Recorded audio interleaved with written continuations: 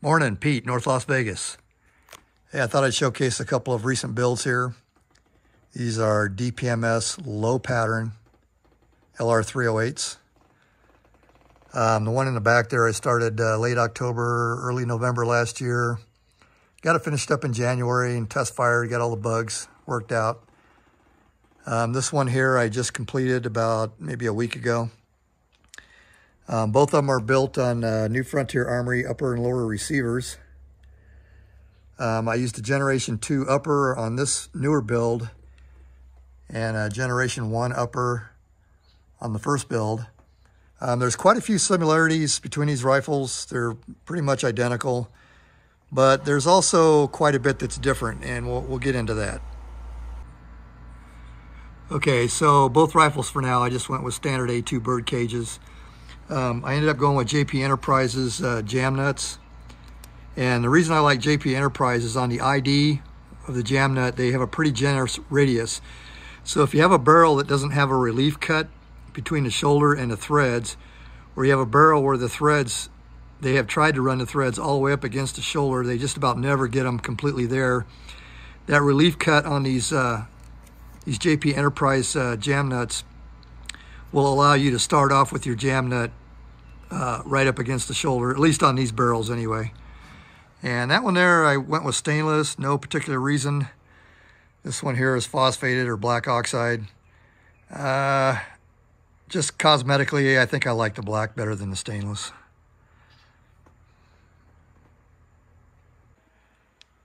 Went with Wilson Combat, their Tactical Hunter Series 18-inch rifle length gas systems. Oddball twist rate 11.25 to 1, fully fluted. And the Tactical Hunter Series uses a .750 gas journal dimension. Okay, so on the first build I went with rifle speed, and I did the same thing for the second build, and these are not cheap, but I really like these things. To me, they're worth the extra money. The plunger size for the Wilson Combat 18-inch rifle length gas system for the rifle speed came in at .897. Rifle speed gives you quite a few different plunger sizes, but that's what worked out the best for these rifles.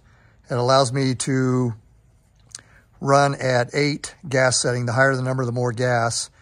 And that ran my low-powered NATO stuff perfect. And then on my higher powered Winchester 308 stuff, I was able to turn the gas down, calm the rifle down a little bit. And then I still have plenty of adjustability. If I wanted to run a can, I could run even lower gas settings. Or if I'm at 8 and for whatever reason I need more gas, I still have quite a few settings to increase the gas. So .897 is what worked out like perfect on my rifle speed Wilson Combat barrel combination. I should also mention in addition to the plunger size for the rifle speed, both the Wilson Combat bolt carrier group and this Odin Works come into 18.6 ounces. And both rifles are using the Aero Precision 3.8 ounce buffer. So 3.8 ounce buffer, 18.6 ounce bolt carrier group, and the .897 inch plunger is how we got the gas system dialed in right in the middle with plenty of adjustment one way or the other. One last thing on the gas system. Rifle speed uses a straight gas tube, and on these builds with the rifle length gas system, the gas tube length is 15.4, which is Armalite spec. And I could not find anything off the shelf in a straight gas tube at the correct Armalite spec, so I went to White Oak and had them custom made. This rifle here, I actually installed a 15.5 and still had plenty of clearance between the gas key on the bolt carrier group.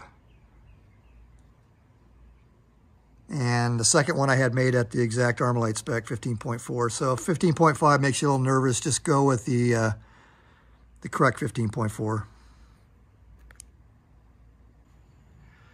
This is a Midwest Industries 15-inch. This is their low pattern to match my low pattern upper receiver. And you can see there, it's dialed in on both of them.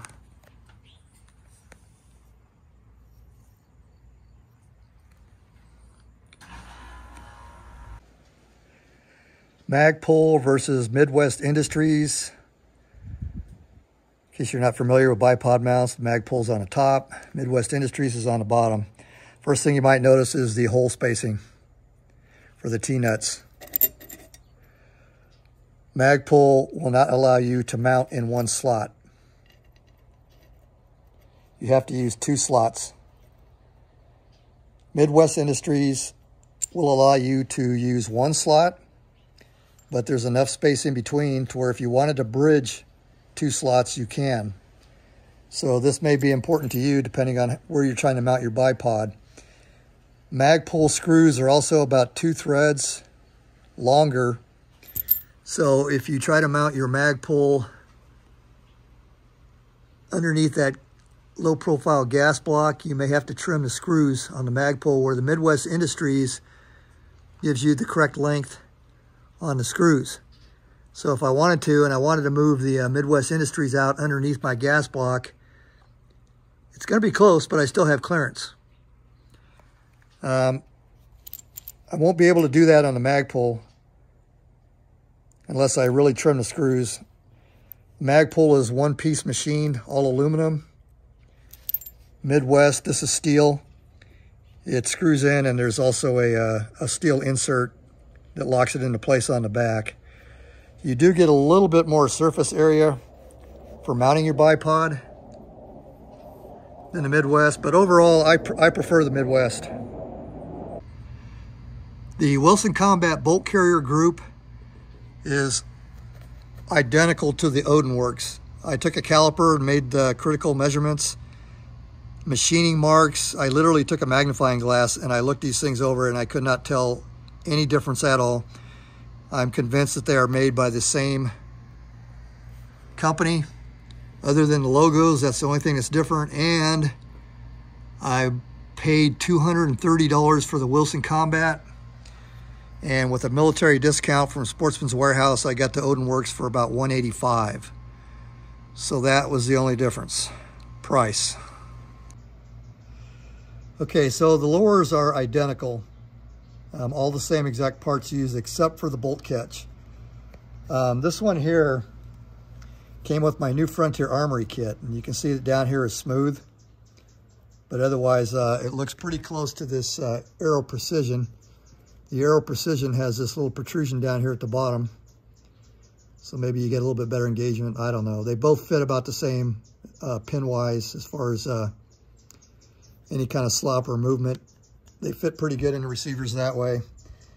Now, what I'm getting ready to show you is a common problem with these AR-10s or LR308s, and that's proper engagement for your holdback on the last round. And we'll open up the rifle and I'll show you what I'm talking about.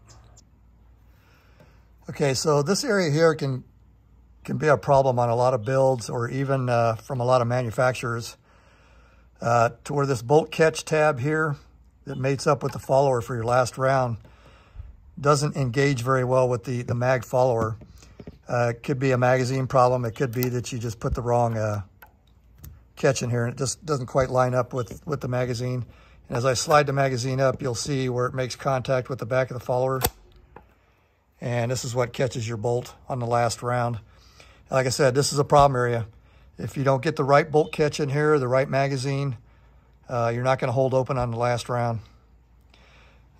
This particular one I got with the new Frontier Armory kit. It fits pretty well. Out of between the two, it probably fits the best. It has the most engagement, and I don't see any problems with anybody's magazine as far as how this one engages. The other rifle I used Aero Precision. We'll take a look at that one real quick. Okay, so on this Aero Precision, you can see where we're kind of cutting it close. I mean, it's on there pretty good, and I've checked all the magazines that I have, and it's going to work fine. But you can see where we're maybe not quite as engaged with the arrow precision as I would like.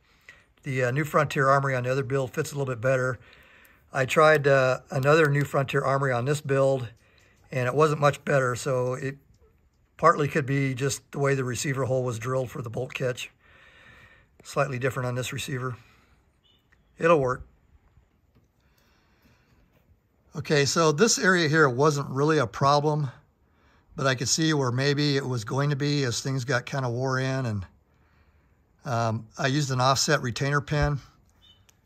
You can see here that the, as soon as I get my pointer in there, you can see here that the buffer retainer pin is right on the outside edge. And this is made by Galloway Precision.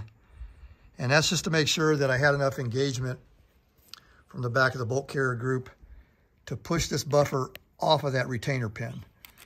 And like I said, I was kind of cutting it close on both of them. I don't think it was going to be an issue, but I put offsets in both of these just to make sure that it wasn't going to be.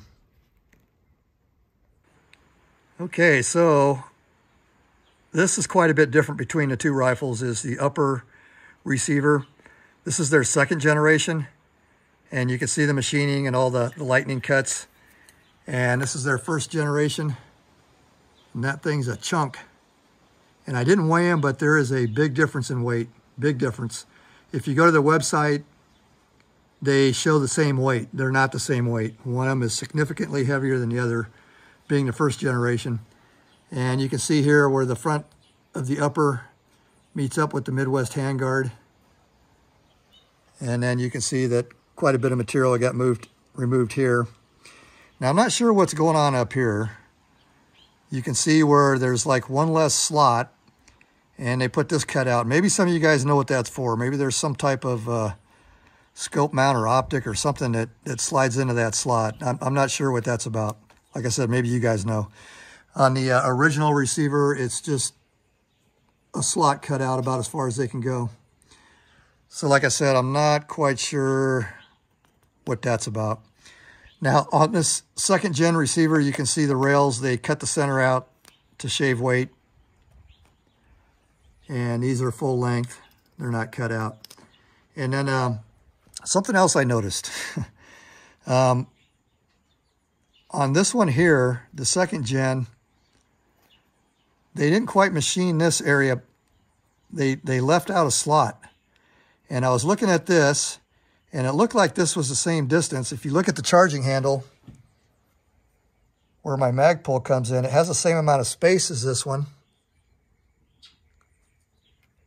But you'll see on the original, there's an extra slot here, even though this rear sight is in the same exact spot on the rail. And you can notice that this area here is longer than this area here. So there's another difference between the Gen 1 and the Gen 2. So anyway, just to show that, you know, the rear sight is in the same place in relation to the charging handle. We're at about 1.5 inches there. And if we come over here, we're at about 1.5 inches also. So you can see that the rear sight is in the same relationship on both receivers. They're just machined different. Okay, so when we were talking about the receivers, I forgot to mention, or the lower receiver, that New Frontier Army gives you a tensioning lug. And I'm also running Wilson Combat 3.5 4-pound triggers.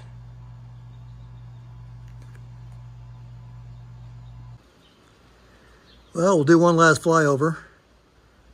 Generation 1.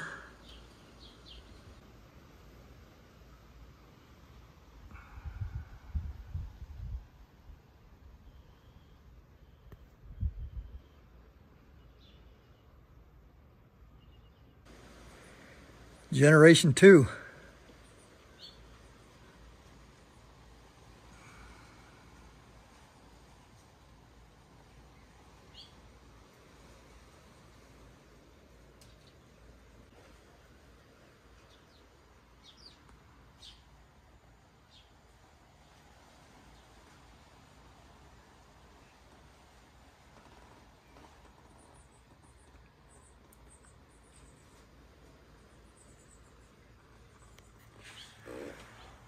All right, Pete, North Las Vegas.